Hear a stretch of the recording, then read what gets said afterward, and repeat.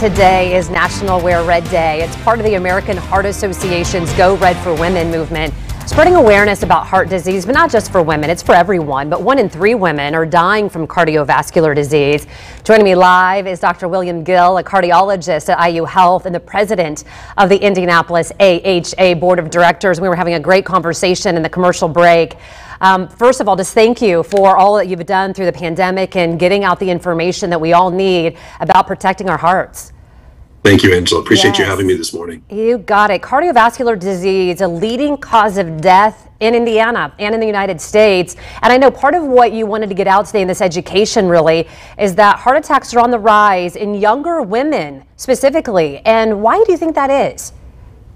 You know, I think risk factors are prevalent in the United States. Our lifestyles are becoming more sedentary.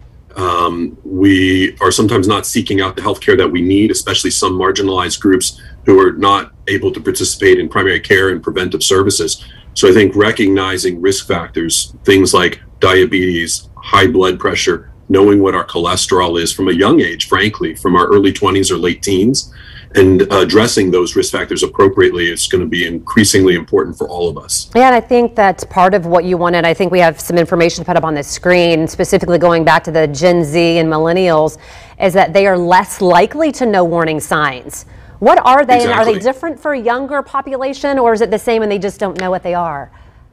I think that in general, symptoms would likely be similar or the same for the younger population. But in fact, the American Heart Association commissioned a report last year in 2020 to look at 10-year trends of knowledge about cardiovascular health. And what we learned was that, in fact, young people, 25 to 34-year-olds, in particular women, and Blacks and Hispanics of all ages, lack important knowledge about heart disease risk and what those symptoms may be. And so this is a real opportunity for education to help people get the care they need, especially in emergent times, quickly. You also say that 80% of cardiac events are preventable. I think when you hear that kind of a number, you're thinking, okay, I want to prevent it. What do I need to do? And what do you think are some of those number 1 or 2 things that we should be doing to be able to prevent 80% of a cardiac event? Right. So the low-hanging fruit is don't smoke and be active.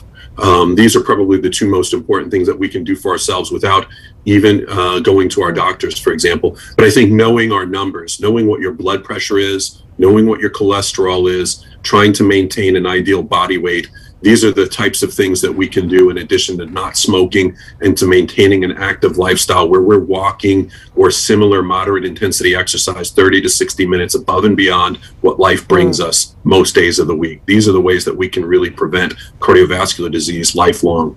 We saw on that screen too, cutting back on sodas and salt and eating more fruits and vegetables. It's those things that we've heard our whole life, but for some reason we can't get it into our head and we can't do it as we should. We're out of time, doctor, but we sure do appreciate you.